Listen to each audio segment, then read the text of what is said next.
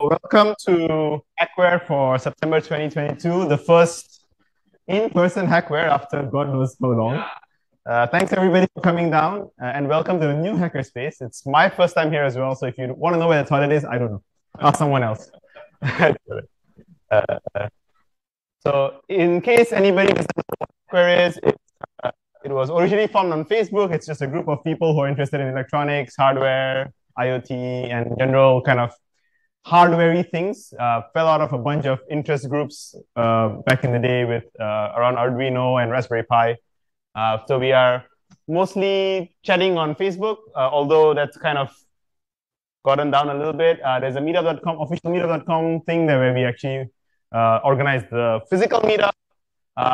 This is the team who is organizing it. It's kind of a very loosely organized team, so you'll see different faces every time potentially.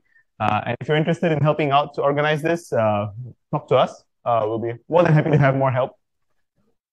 Now we'll quickly talk about a few upcoming things that are happening in the community. The first thing I'm helping out is a Singapore AUB Challenge, which is a student competition for underwater robots. I can quickly show you. It's a competition for students who build like these kind of underwater robots. The actual competition is open to public, which means you can watch. The competition is only open for students and all the registration is done. But if you want to watch, you can. It's fun. It's over 3 days, so it's quite long. Usually the Sunday of the competition is where most of the action is. But it's generally fun to come and geek out about robots and fun, nerdy, hackery things. The other thing Luth already talked about, there's Geek Camp Singapore that's happening. And if you're interested in giving a talk, you can go to Geek Camp. The call for papers is open. If there are any other related user groups that are in the meetups and want to talk about it right now, just raise a hand. We can mention it, and then hopefully we can have a bigger community of hardware communities in Singapore. Anybody? Want to start a new hardware IoT electronics group or something like that on those lines? We used to have like lots. We used to have like a robot operating system specific group. I think there's still some people doing that. There was an FPGA group, but pandemic things just disappeared. Hackware has a Telegram. If you're interested in talking like the Facebook, there's a Telegram chat which is a little bit more active, I think, than the Facebook. A different group of people on Facebook and Telegram. But if you're interested in talking more about hardware things, you can join the Hackware Telegram chat. Thanks to Hackerspace for the venue. Quick show of hands. Who's for the first time at Hackerspace or any Hackerspace in Singapore? First time? All right. I'm here at this iteration of Hackerspace. I was there at the previous one. This is my first time as well. So in case you don't know what Hackerspace is, it's a community space. The idea is come in and go out and sort of use it for doing community events, for doing your own projects. You can rent this back in the sort of the office area. There's a hardware room over here. Unfortunately, I have no idea what's inside. It might kill us. Oh, okay. Valentine will give us a tour of the Hackerspace later. It might be booby trap for you. Thanks to Engineers.SG for live streaming the whole event. So the event's also live streamed and captured. If you guys don't know Engineers.SG, you have to go to the website. It is amazing. Michael and his crew have been capturing the videos of like live events when it used to happen back in the day before pandemic for, I don't know, 10 years. And it's an amazing archive of all awesome talks that have ever happened and many, many other meetups in Singapore. And the YouTube channel is awesome. So check it out. And a big thanks to them for covering this and doing this amazingly hard work for so many years. So thanks, Michael.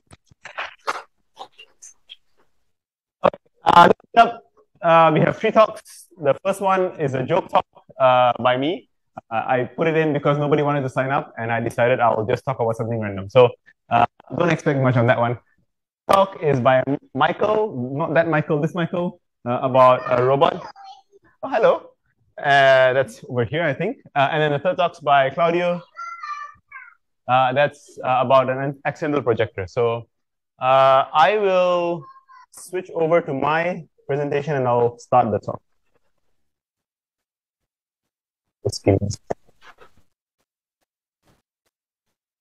All right, no worries.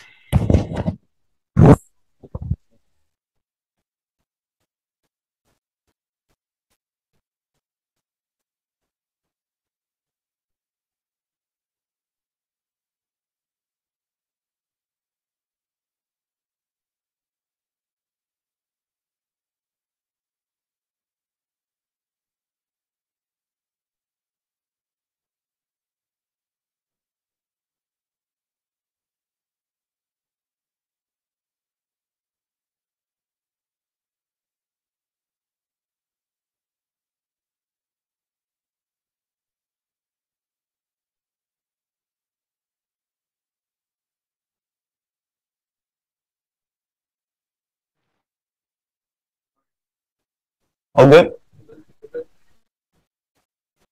Cool. 5 PCB tricks I learned from staring at people's design. The pandemic was long and I was bored sometimes. So I was staring at people's PCBs. So I learned a few interesting things and I thought it would be fun to share these. Before we start, who am I? I am not a hardware designer. I'm a software guy.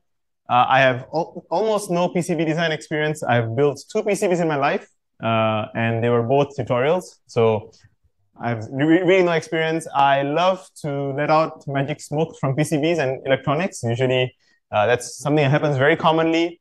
Do you know what is Bodge Life? Bodge Life is again a joke, a hashtag about how all of your PCBs have bodges, and every single PCB that I ever touch ends up having a bodge. So I'm really not at all a person who should be giving a talk about this. But since there was nobody talking at the meetup, I decided I'll try it out. So I'm going to talk about something fun. But it is actually really fun what you can see on Twitter, and it is really exciting. And I think that is what really got me really into electronics.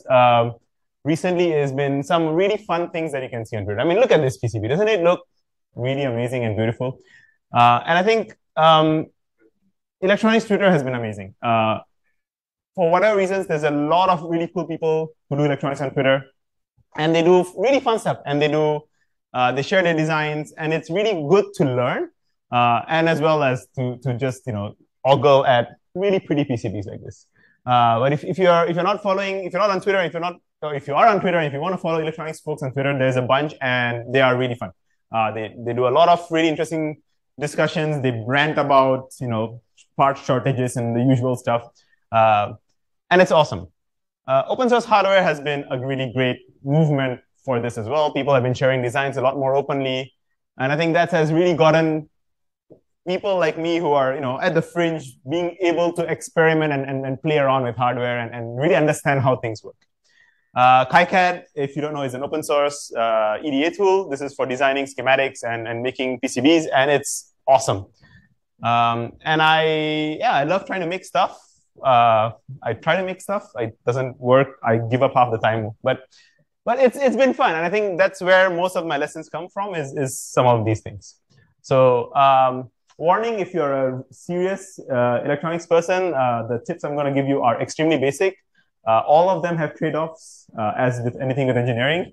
And it's all rabbit hole material. I'm sure with people who are experts, we can talk about any of them, one of the tips for like 2 hours, 4 hours, 10 hours, because there's always nuances and small little details for everything that we do. So let's go. This one was interesting. When I first heard about this, I was like, what are you doing? There's this concept of a 0 ohm resistor that people put on PCBs. And I'm like, why do you even want a 0 ohm resistor? Isn't that just a piece of wire? Like, why do you need to put a resistor? Why do you need pads in this? But it's actually pretty useful. Standard electronic circuit, there's a regulator that takes in some input power and generates 3.3 volts. And if you put a 0 ohm resistor here, you can isolate the rest of your circuit from your power circuits, your power source. So you could remove the 0 ohm resistor and then sort of test your regulator in isolation. And then if it works, if it doesn't work, fix it. If you need bodges, I always do. Bodge it and fix whatever things you've broken, and then put back the resistor, so you know that the rest of your circuit isn't affecting the regulator. So it's a very good way to isolate two parts of your circuit. Not only from the power side, the power is something that you do very commonly. Also common to use this too. So if you see this JP5 and JP4, so these are same things. They're actually shown as jumpers, but they're actually just 0 ohm resistors. So you could isolate step section. So let's say I don't want to test the E-ink side of things first. I don't want to test the LoRa side of things first. I want to test the rest of my circuit. I want to make sure everything else is stable before I bring these up. Maybe they're causing problems. So again, 0 ohm resistors, put them on your board, remove them, desolder them, test your circuit out, and when you're done, you can put them back in. So very cool technique to isolate parts of your circuit from the rest. Another nice thing that I've learned, so a resistor footprint on a layout would look like this.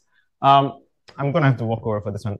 You can actually take, so if you pop the resistor out, if you don't solder a resistor, you can actually solder a wire here and a wire here, and put it across a ammeter or a current or a multimeter in the current mode, and you can measure how much current is going through this. So especially if this is a power supply and you want to measure how much your board is drawing or certain part of your board is drawing, it's a very easy trick to put a multimeter or ammeter in the middle, which is something normally very hard to do. You have to cut traces and sort of solder on one side and the other side, it gets very awkward. But if you have a 0 ohm resistor there, just pop it and then put across the pad. So another very nifty way to go for it.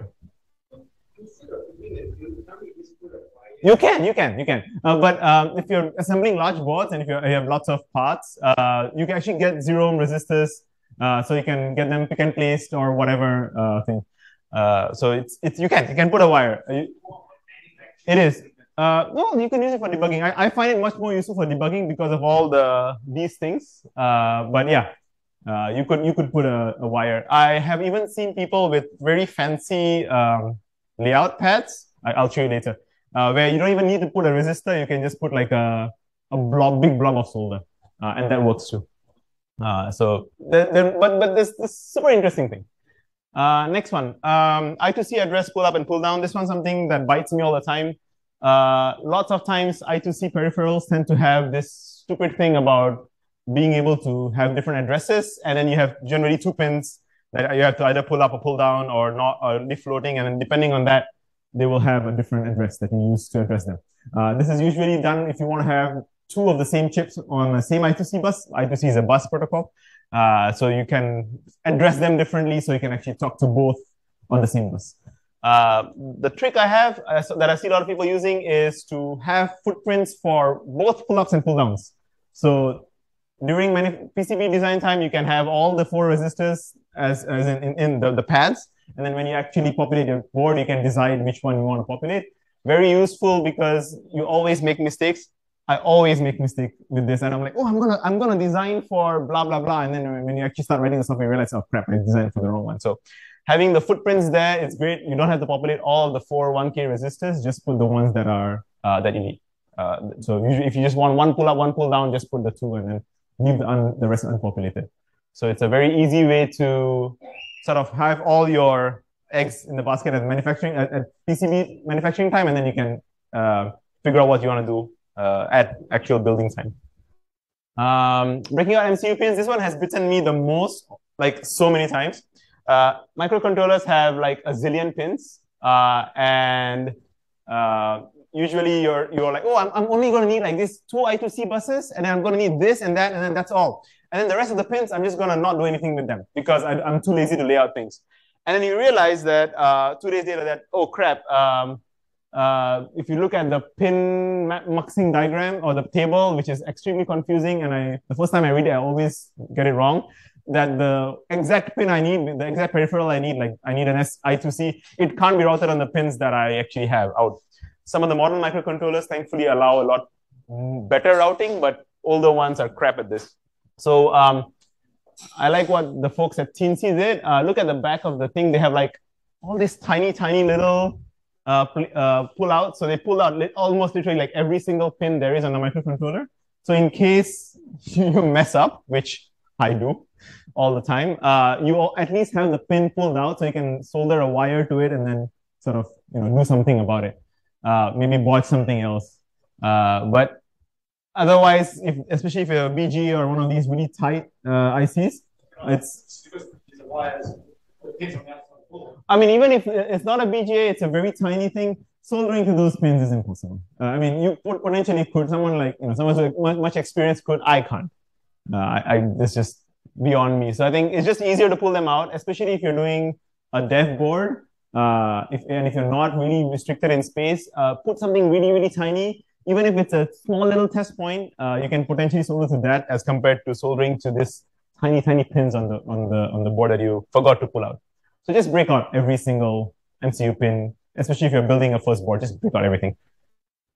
Number 4, reverse polarity protection. This one's something that I heard from experts, and they were like, "Oh, you should always have reverse polarity protection for your circuit." And I was like, "Yeah, sure, whatever, right?" And then, of course, I do this. You connect the red and the black invertly, and then puff goes your circuit. It's like, oh, crap.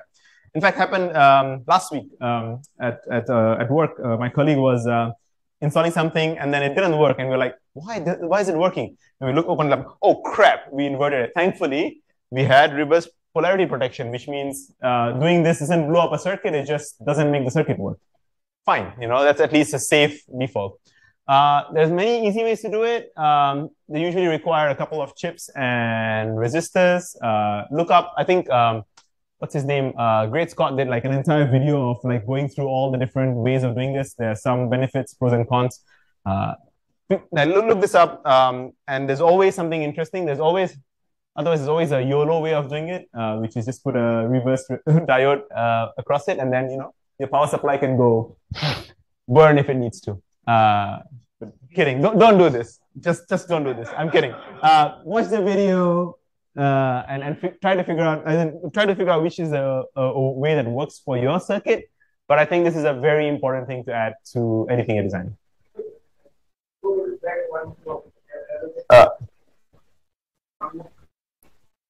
So you're saying this type of connector, when you click wrong, you won't close this. No. So this one, if you need some kind of a circuit like this on your board to do it. This is just me doing stupid things, which I tend to do a lot. So you need a circuit like this on your board, but they're quite easy to do. In fact, you can even get modules that do this for you. And this video tells you about the different ways you can do them. Or you can do them this way, but not recommended. It will blow up your power supply. Last one, LEDs everywhere. This one's straightforward. Just put as many LEDs as you can.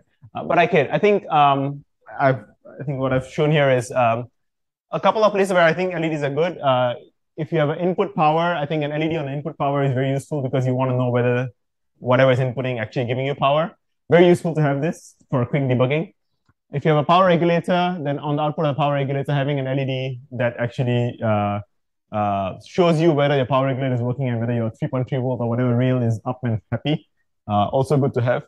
If something else shorts this rail, this LED will go away. So it's very easy to know what happened, or what went wrong. Or at least you know that, oh, my 3.3 volt rail is dead.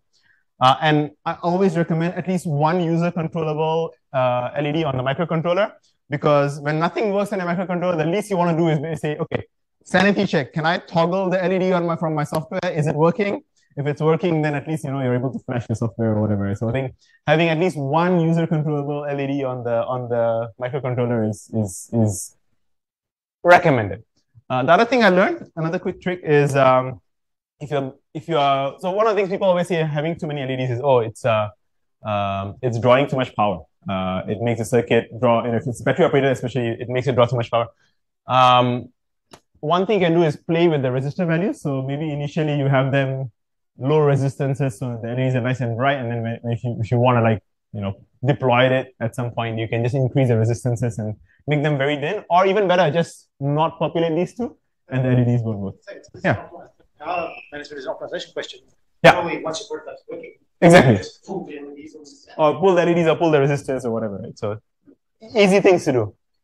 So that's 5 little tricks that I learned just looking at people's designs. Thank you for listening to my talk. I have a quick announcement. Subnero, that's where I work, is hiring an embedded software engineer. So if you'd like to do embedded stuff, Linux, ARM, microcontroller stuff. And if you're in Singapore, let me know. We can talk after the meetup as well. We do underwater comms, so we do underwater communications. So we make effectively underwater Wi-Fi. But happy to talk about it later as well. That's all for now for me. So thanks.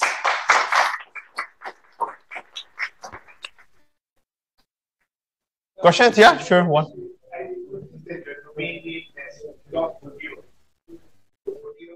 Yes, I am into audio stuff.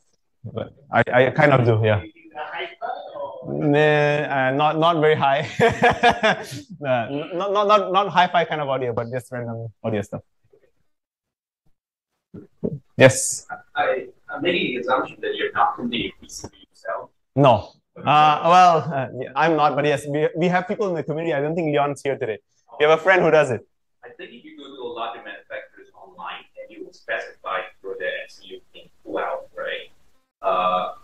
I'm assuming that you want to do a pull out because you don't want it left hanging, and then it can create unwanted conductance. Or you might want to use it tomorrow, right? You might want to use it tomorrow.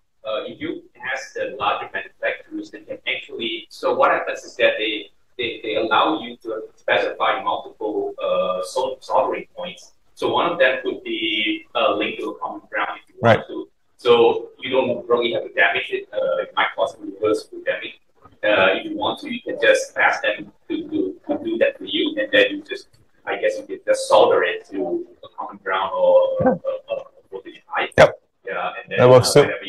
you solder it, and then you do what. Yep, that could work too. Currently, I've seen boards where you've got the two semicircular patches. Yeah. Close enough to go to solder, but actually as fab. Yeah. With the trace in place. Yeah. And you can cut it. Like a preamp, for example. Yeah. You just cut the traces. Yeah. I know a lot of Adafruit modules tend to have that kind of design. Yeah, that's true. Yeah. These are just thinking in general. These are all essentially sort of test point entries and configuration options in software. Yeah, it is. Adding extra stuff to allow you to change at runtime without it. Exactly. Whether that's a test or configuration. Cool. Yeah. Julia, is that the software for data analytics? This one, Sub-Nero? Yeah. No, we do underwater communications. Okay, no, for the language. Oh, Julia. It is a numerical computing language. Okay. Is it used primarily for data analytics? It can be used for data analytics. It can be used for any kind of numerical computing. Okay. We can talk about Julia later. I can talk till cows come home about Julia. Okay. Right. Yes. So how do you actually do PCB prototyping locally? No. As in, there are, but most of them wouldn't bother making PCBs for you unless you are ordering in large amounts locally, or like super complex ones. So most of the time, send to China. So things like PCBWay or JLC PCB. So no one's doing PCBs at home. There are actually there are people. So Leon's not here today. So one of our friends, he actually gave a bunch of talks at Hackware before. He actually does PCBs at home. Okay. He has tried a bunch of iterations. In fact, he gave a bunch of talks about his various iterations of making PCBs at home. People have tried that, and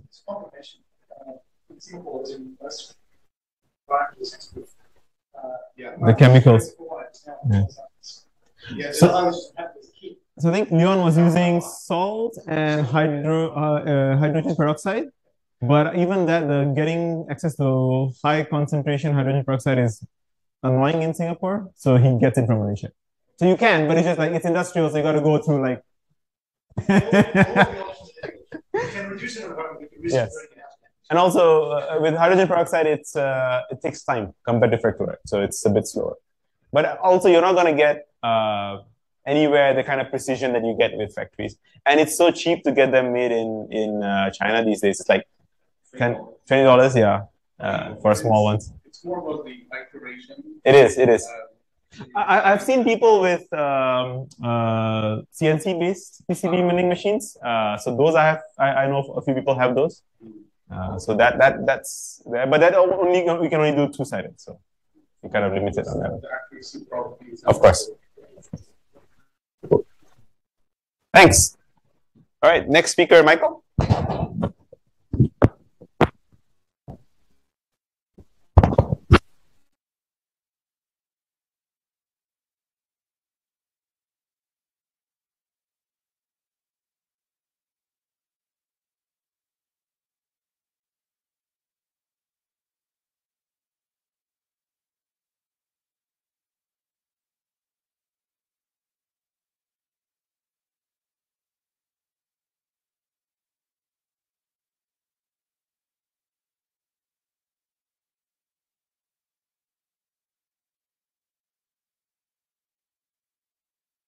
Let me just mirror. Oh, okay, let me mirror.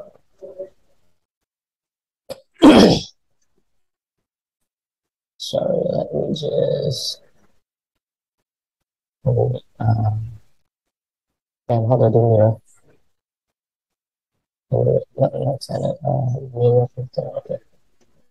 Okay, cool. Okay, that makes sense. All right, cool. All right. Hi guys. My name is Michael, and just want to share about this project that a bunch of us have been working for over half a year now. Basically what we're trying to do is we're trying to build a decentralized network of delivery robots. So these are sidewalk robots that are not meant to be on the road, but these are just on the sidewalk. And so maybe let me just show you some like live stream that I did. Let me see. Oh, wait, is it actually playing? Sorry. Okay.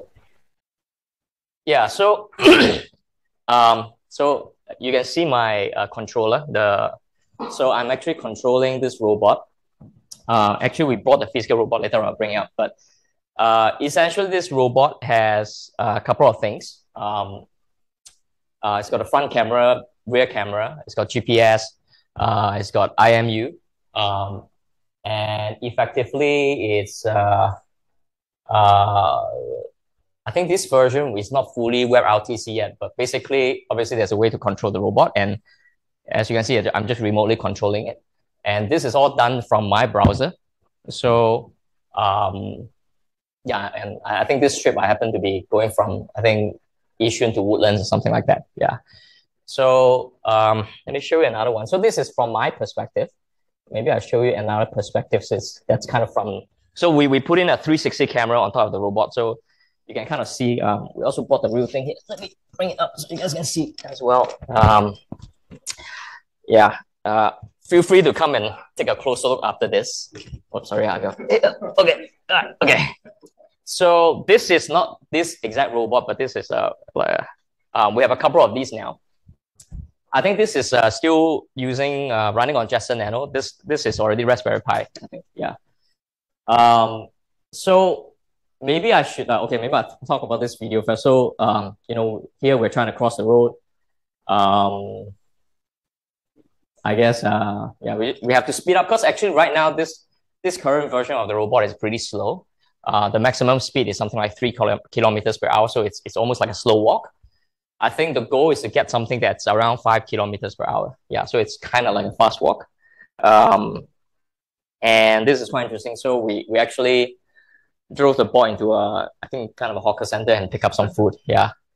So I actually wanted to let you guys try driving it now, like in real time, but actually the other robot, like our other teammate is driving right now, as of now at Marina Bay Sands. They're picking up some bubble tea there. So unfortunately, I can't let you guys try.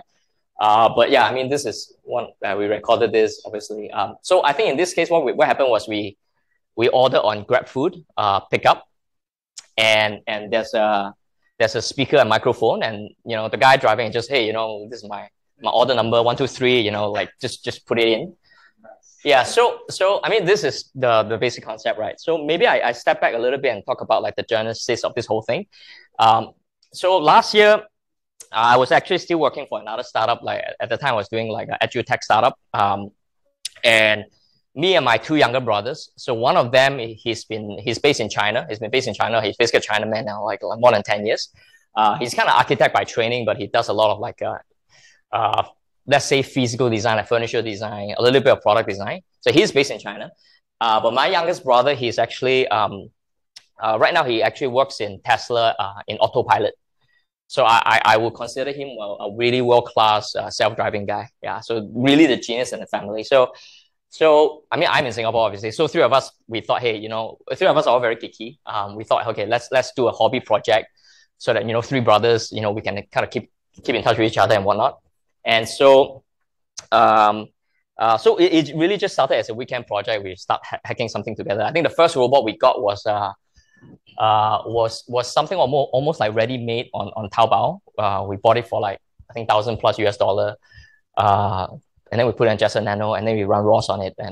And I think the first time we tried out was the robot was in Mountain View. So my brother in Mountain View has a robot, so I was driving it. So that was the first time I tried out. But as you can imagine, it's just full of, I mean, we weren't doing it seriously anyway. But then towards the end of last year, we started like thinking quite seriously about doing it properly as a like, you know, almost like a full-time thing. And one of there are two, I would say, main thing that happened that kind of was certainly made me and my second brother. So actually, me and my second brother have both of us quit our jobs to do this full time. Our youngest brother is still in Tesla. Good for him. So two development, like I said. So the first one, I think it was there was this other like sidewalk delivery robot startup called Coco, COCO. It's actually a kind of a spin out from, I think, UCLA. They were also doing something like this. And then when I try to read up, what happened was they spin out, they raised maybe a seed round, $5 million, you know, like US seed round is $5 million US dollar. All right. But then quite quickly after that, I think they raised like 35 million or something like that. Yeah. And decent money, right, for Series A. But more importantly, it was actually backed by this guy, Sam Altman, you know, who is the, now he's the CEO of OpenAI, you know, used to be the president of Y Combinator. So I thought, hey, you know, that's something brewing here. And obviously, they are not the only sidewalk delivery robot startup who has raised. There are other startups who have actually raised more. But that's the one that made me sit up and think, hey, maybe there's something here. Like there's some serious backer backing this kind of idea. So, and I really love doing robot. I mean, even though, to be frank, I'm not a real engineer. So I'm the guy who basically try to put in a bunch of gigs to actually do it. I'm just a talker, actually. But that was the one thing that made us think seriously about that. The other thing was I started chatting with a friend, and he was telling me about this project called Helium. Anyone of you know Helium? It's a crypto project. Anyone have heard of Helium? Oh, okay, just a handful. So yeah, maybe I can show you guys Helium. Helium is this yeah, pretty mind. I mean, to me, the first time I read about this, I was really quite mind blown, to be frank. So it's a blockchain thing. It's a crypto thing. They run their own blockchain, but I think they are going to switch to Solana soon. But effectively, they are what they call a decentralized network of wireless network. And initially they were on a LoRaWAN. Yeah. So, and I think that they started as a startup like years ago, I think 2013. But for the first 4 or 5 years, they didn't have any much traction because they have a classic like chicken and egg issue, right? Where for this network to work, you kind of need to form a mesh network in order for you to provide like consistent network coverage. So you have a classic chicken and egg thing. Like, why would someone buy the router from them if, like, you know, the network doesn't exist already? And then I think almost like a Hail Mary last move kind of thing, like in 2018 or 2019, they went into this blockchain thing where the basic premise is you buy the router from them, you just switch it on, and they have this thing called proof of coverage, where if there's another hotspot nearby that can see you, and you also see the other guy, and you kind of verify each other, right, in a kind of trustless manner, then they will give you this token, right? They call it a HNT. Now, we can all argue why that token has value, but somehow this token has value, okay? So they kind of printed, you know, a kind of currency from thin air. But because of that, right, what is super amazing to me is, like, you know, let's see, today they have, like, from almost no one buying their hotspot within about 3 years, they have now close to 1 million hotspots around the world. And if I just, let's say, zoom into Singapore, I think Singapore is pretty well covered. Yeah, so you can see, let's say this, but I don't know, like where we are now, probably there's probably like four or five like these hotspots is already on. One thing about this lower end is that usually that the coverage distance is quite wide, so you probably only need like 4 or 5. It's decent coverage already. You don't really need more than 4. Like 10 is probably too much. Yeah. But again, what amazed me is that by introducing this so-called tokenomics, they managed to incentivize almost 1 million people around the world, and these hotspots sell for about say $400-500. So effectively, it's almost like running a Kickstarter program where they managed to raise like 200-300 million, right? Because almost 1 million people pay for 500. That's what I mean. I think at least a few hundred million, right? So they didn't have to raise those 400-500 million to build the thing themselves. But more importantly, they managed to get people really around the world, like all the key gateway cities around the world. You will find pretty good coverage, like big cities like New York, London, and whatnot. So I just thought that it was a very interesting. Like, to be frank, I'm not a crypto native at all. Like, I haven't really bought Bitcoin still to today. But I thought that this way, I mean, clearly they've shown that they have managed to create scale at a very, very fast pace by throwing this crypto thing into the mix. Yeah. But the whole thing is anchored by these IoT devices. So I thought, hey, that could be something interesting here, because like the way we were thinking about this delivery robot, maybe I should talk about like some of the so-called, I guess, product philosophy about like what we're trying to do here. Now, there are a lot of these delivery robot startups around the world. I think Singapore have a couple, and all the major countries will have a ton, and some of them are very well backed. What I've realized is that most of them tend to focus very much on self-driving, right? Which is obviously my youngest brother is to me, he's a world-class expert, right? So, and what ends up happening though is if you try to do the self-driving, deep learning thing, you end up having a pretty expensive unit, because you need to load up with LiDAR, radar, a bunch of sensors, and then correspondingly your compute is going to be very expensive, especially now, right? Just.nano used to be, I don't know, the $100 now is like you can't even buy for $300-400. So I guess that a lot of these startups. So what ends up happening is that their robot, if you look at the BOM, is at least $10,000, if not more. Yeah.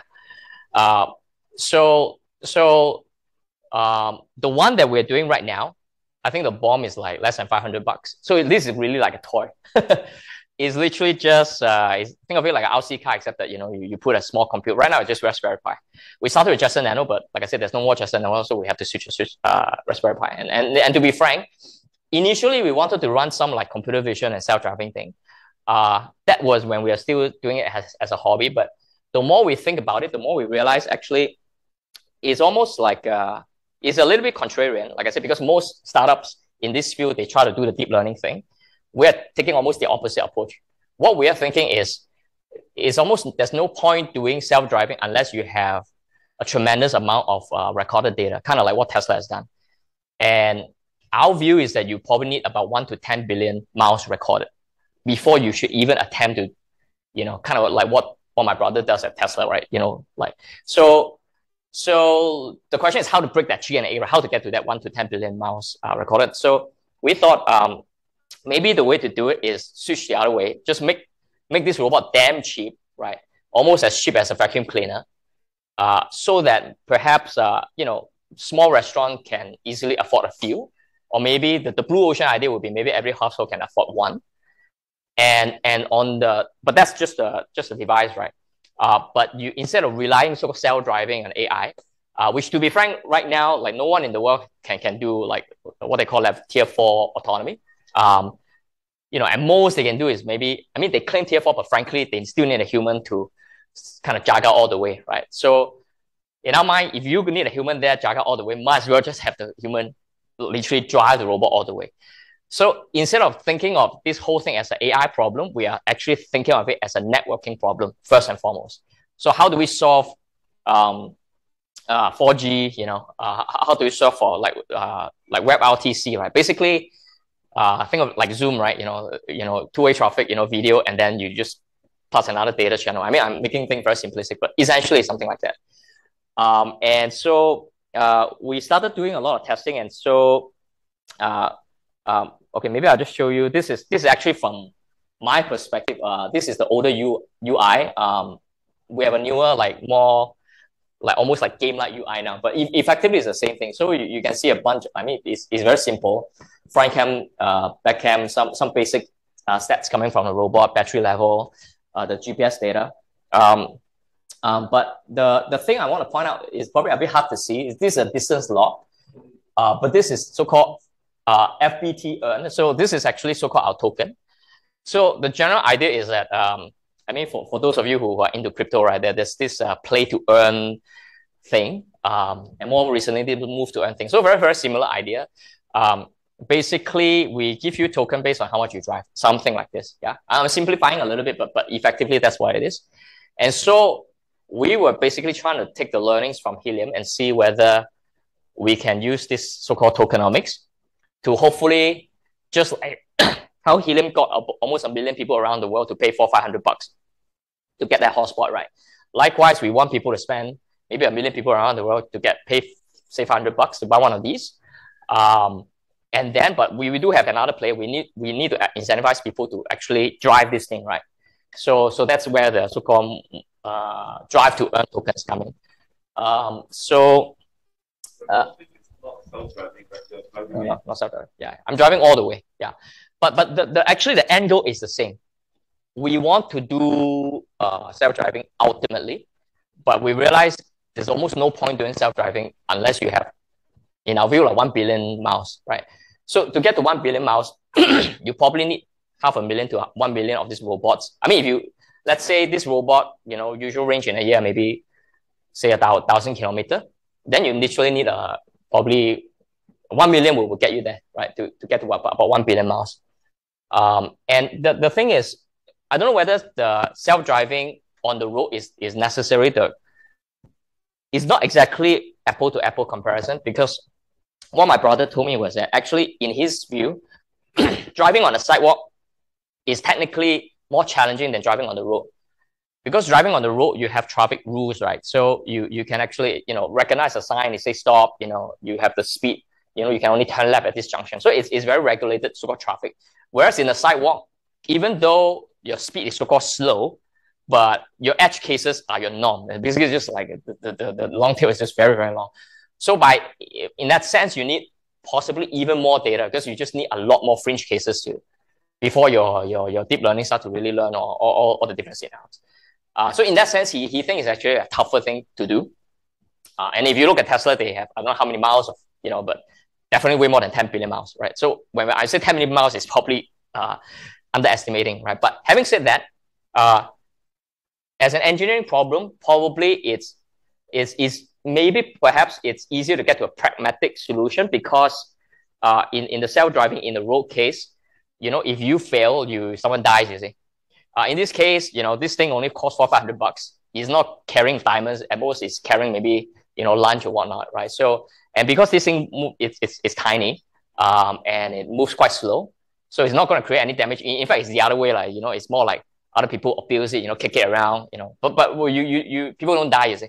So in a sense, perhaps the requirement for, you don't need a Six Sigma 99.9999% like kind of accuracy. Maybe you just need 99.9, let's say, right? And you hopefully you amortize it, especially if the cost is low. If it has enough miles under the, you amortize it over the life of this robot, and you could have actually turned over. So anyway, that's the rough idea. What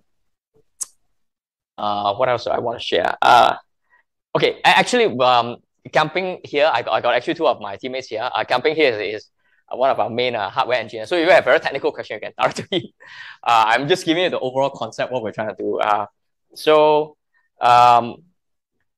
Yeah, so basically, that's what we're trying to do. We do right now have a small team in China. So actually, to what you guys were discussing about PCB, I think we're just very thankful we even have a small presence in China, because it's just so much easier to get things done hardware-wise. The turnaround time, getting components, getting a PCB, is literally, they don't even need to think about it, just send it, and, even if it's 1-2 pieces, like within 2-3 days, they get it back, right?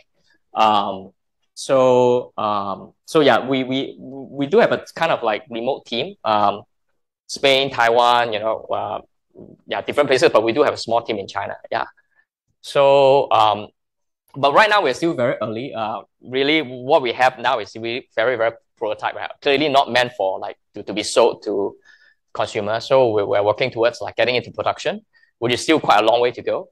Along the way, we discover a lot of things regarding to logistics and whatnot. If you want to like even ship this thing to overseas, right? Like, the battery consideration and all that. Happy to go into more details. We found out a lot more things recently, but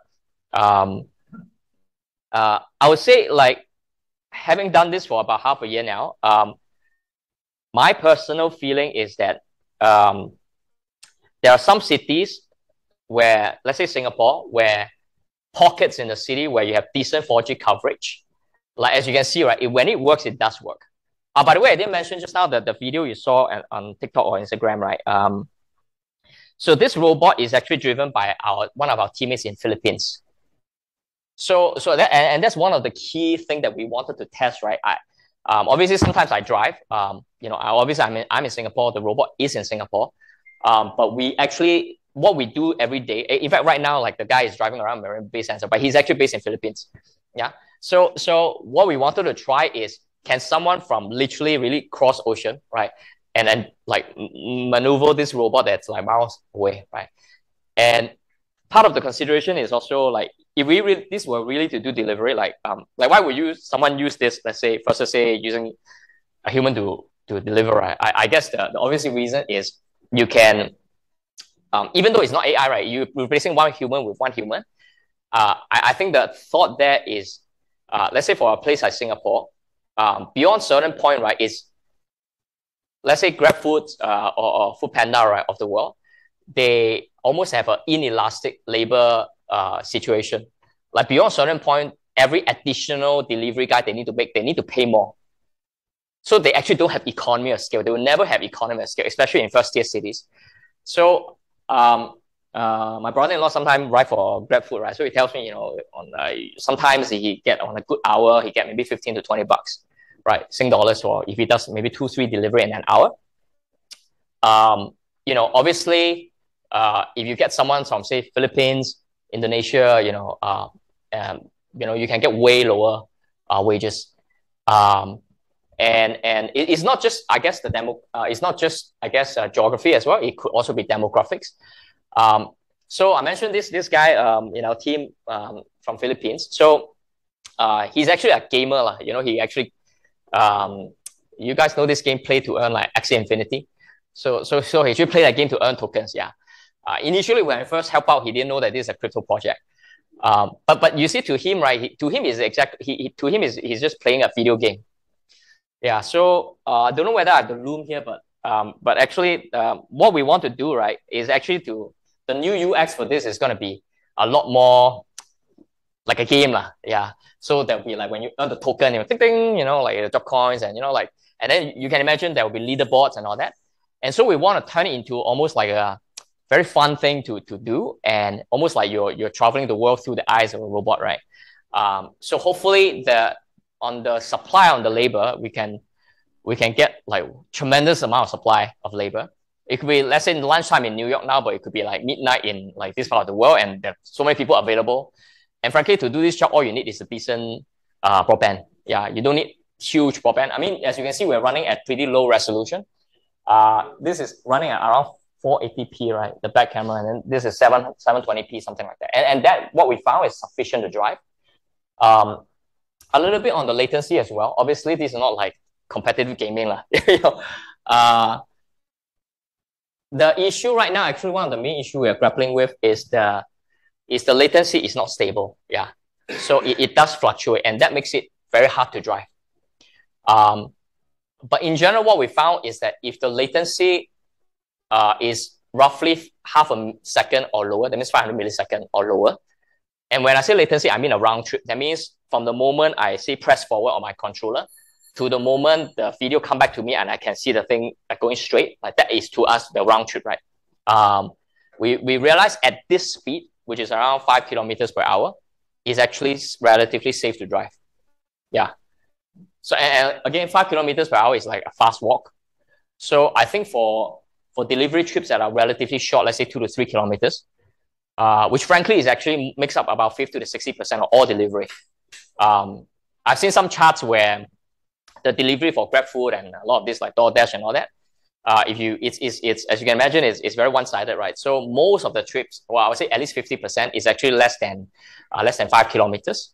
I think 60% less, and then the other 40. So I mean, obviously this cannot do far distance.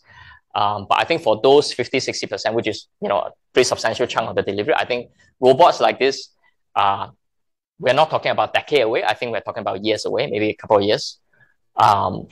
Yeah. And you don't need AI, like I said, however, you do need decent 4G and it can work. You don't need 5G, you just need 4G. Yeah. Okay, yeah. On activity, I think you talk a lot about trying to piece everything together. So, yeah. In terms of video feedback, is about 4G? Everything is 4G. Yeah. Everything is 4G. You need to control video, talking, everything. Yep. Oh. Yeah. Because that's the only connection that we have on this guy. But just what you mentioned about like LoRa and... Oh, LoRa. Oh, no, that one was Helium. So Helium was built on a LoRaWAN. So we don't use LoRa right now. Okay, so yeah. Because you mentioned that. Yeah. Yeah. Yeah. How do you get around with the robot stuck in some pothole? Yeah, great question. So I think it's if you think of it almost like a repeated game, right? I think what we want to do is, let's say if someone else have driven at this spot, right? Then you basically, or this is a 4G dead spot, then, you know, it's almost like Waze, you know, like you share, hey, you know, there's a Mata here, you know, so the other fellow driver don't come in, and, you know, so I think has to be a lot of this kind of like community sharing. Sorry, I think maybe I talked too long already. Okay, but yeah, I mean, I think maybe I should stop first, but happy to answer more after that. I think Michael, you'll still be hanging around, right? Yeah. Feel free to take a look at the photo. I think in just of time, we still have one more speaker. Yeah, thank you so much, okay. Michael. Yeah.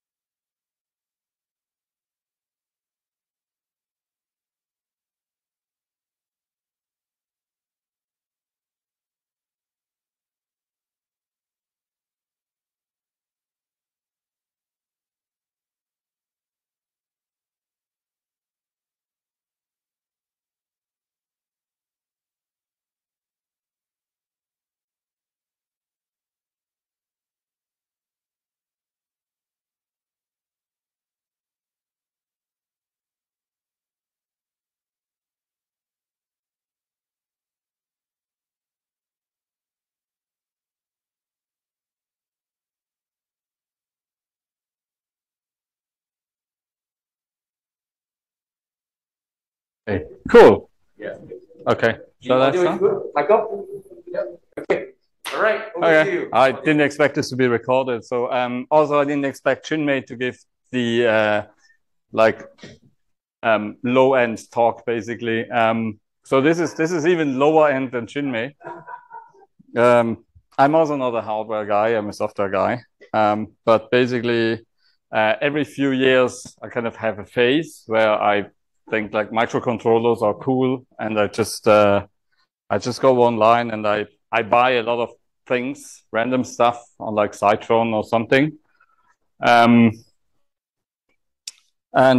these are things I bought about like in December last year. This maybe, or this LEDs, this thing as well, which is relevant later. It's also great for video calls actually, if you have it on the table. Side effect. But yeah, this is for like soldering and like seeing stuff. That's why there's a magnifying glass. So anyway, one day I was having all my stuff on my work desk, or one night actually, and I look up to the ceiling and I see these nice colors because I had one of these LED rings next to this magnifying glass. And I realized, well, this is basically a projector, right? It's something that emits light and a lens that focuses it. So I thought maybe my daughter will like that, right? She was about half a year old at that time. And I thought maybe she likes colorful lights. Seems like a safe bet. So I built a little prototype in a cardboard box. And you can see here, I'm also doing like I have like a star-shaped, I don't know what you want to call that, stencil or something there. A Raspberry Pi Pico. And yeah, just the magnifying glass on top. The results were okay. So I ordered the cheapest magnifying glass you can get on Amazon, or the cheapest that you can get in like 2 days, because I'm very impatient. So this all happened like within a couple of days, because I lose focus almost immediately once something like that comes along. I did some 3D design for my 3D printer, which I barely know how to do. I think I had some not all successes.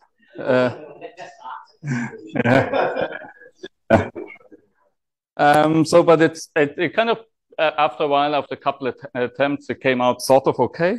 I think that's the result. It's technically a video. I'm not sure if it's. Oh yeah, I can actually play. So that's basically it. I brought it with me. I'll plug it in later, but it's probably too bright here and the ceiling is too dark. Also, maybe don't pick it up, because it's kind of like half of those little things here, they broke off. So it doesn't really, it's very rickety. It's also, it has like this nice round shape, which is accidental. It's just, what is it called in 3D printing? Warping or something. So it's really like minimum effort. It falls apart if you touch it, but it still works. So I'll plug it in later and you can have a look at it. Yeah, maybe what's next? Probably nothing, because as I said, I usually lose interest in these things very quickly. But so this is an 8x8 LED matrix. You can get, I think 32x32 that are just a little bit bigger. The magnifying glass I bought also has 2 lenses. So I was experimenting a little bit with like focusing and things like that. That was interesting. So like a future iteration could maybe be adjustable in terms of like how big the projection area is, etc. Yeah, and higher resolution. I tried to do like pixel art with this, or just little like 8x8 pixel graphics, and you can sort of recognize them, but it doesn't really look nice. So I just reverted to this random fade in, fade out, random colors, basically. Yeah. Any questions? Roland? How much power are the LEDs putting? Sorry? How much power are the LEDs putting? Not a lot. It's actually in. So I hooked it up directly to the Pi Pico power, which you're not supposed to do, but it works. Yeah, it didn't melt. It worked reliably. I've been using, so it's part of our like evening ritual when we put our daughter to sleep for a while. This light is on. She doesn't really care, unfortunately. Like she never really appreciated it or anything. Maybe it's just a bit too young. Yeah. Maybe I just need to put in more effort. So if anybody has ideas for like awesome things to like 3D print and build for kids, that would be great. Maybe you need some speakers. Yeah, so I was actually, that was one thing I wanted to do. We had it's called a mobile, like a thing you hang over the crib that like moves around and things. So my original idea was to replace the motor in there, because we had like a wind up one and it sounded really crappy. It had like, this like all analog stuff. So I wanted to build an electronic version with a servo, no, not a servo, a stepper motor, and just playing like old chip tunes. I was looking at like the, what's it called, the soundtrack from Rocky and like Eye of a Tiger or something, just to get like a nice strong kit. But then before I finished it, by the time I got the amp to work, like the amp circuit, before I got that to work, she was already too old for these and started like pulling it down and everything. So okay. Yeah, exactly. Cool. Yeah, I shall plug it in, and you can go about mixing and everything. I'm not sure if Chinmay, do you do like an end moderation? Close up, and then we can play with the hardware. Yeah.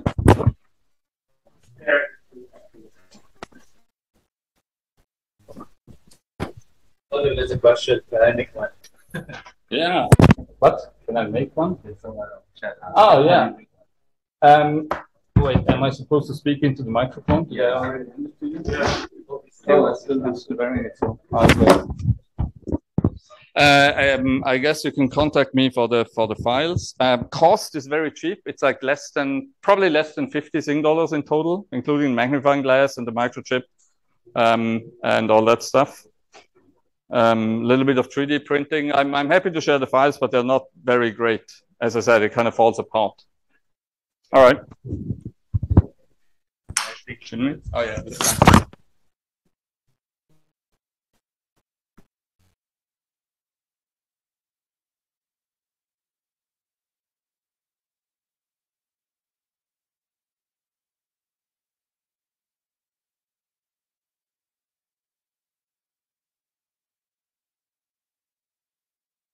Today, so the rest of the evening, we can either look at some of the hardware or just hang around, chit chat.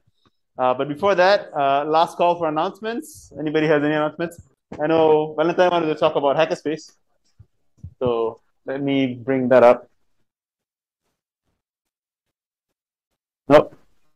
What did I open? Something that I shouldn't be opening. What was it? Open Collective, right? Yeah.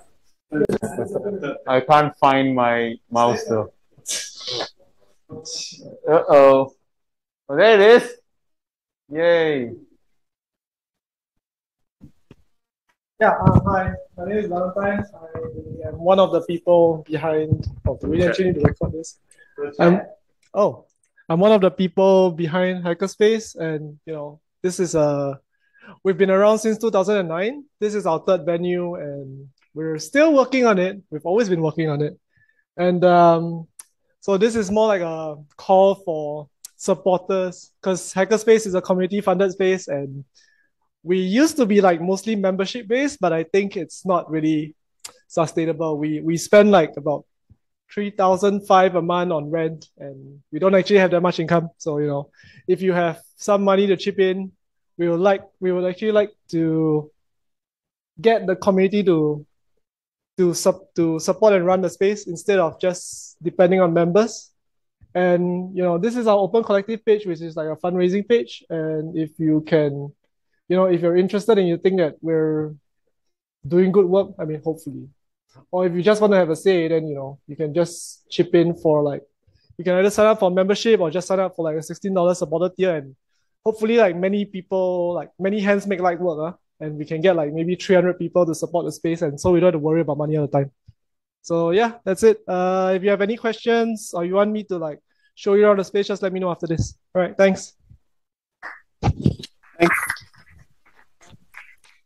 And thank you once again for Hackerspace for hosting us. Anyway, the website page is opencollective.com/hackerspace.sg. All right. Any other announcements?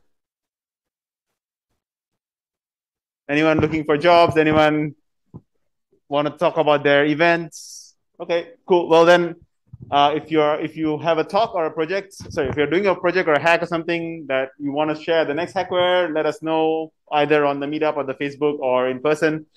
And if you can host Hackware for the next iteration, so there's probably going to be next month around the same time, a month later, let us know if you can host us space about as big as this. Otherwise, we can always come back to Hackware. Can I make a suggestion? Yeah, please do. So, if any one of you are interested to try driving the bot, we should be opening up to the public soon. So, what happens is you can just go to the website, sign up for a slot, and then all you need is just decent broadband and a controller. Any kind of most game controller will do. Just need to plug into your laptop and it should work. And we will actually have someone physically follow the bot. So, you can tell, and you can give it a go. Yeah. And if you're interested, I think you can. We are on the usual social media, TikTok, Instagram, and all that. So if you follow that, I think maybe in 1 to 2 months' time we'll finally get that ready, and then we'll get announcements. So good that. Photo bots, yeah, it's called Photo BOTS. Yeah, Photo, yeah. Who makes some power, right? Yeah. Right. If that's no other announcements, then thank you for coming to Hackware. Feel free to hang out and check out some of the stuff that people have brought. And yeah, Valentine will show us around Hackware, Hackerspace as well. And see you next time. Thanks for coming.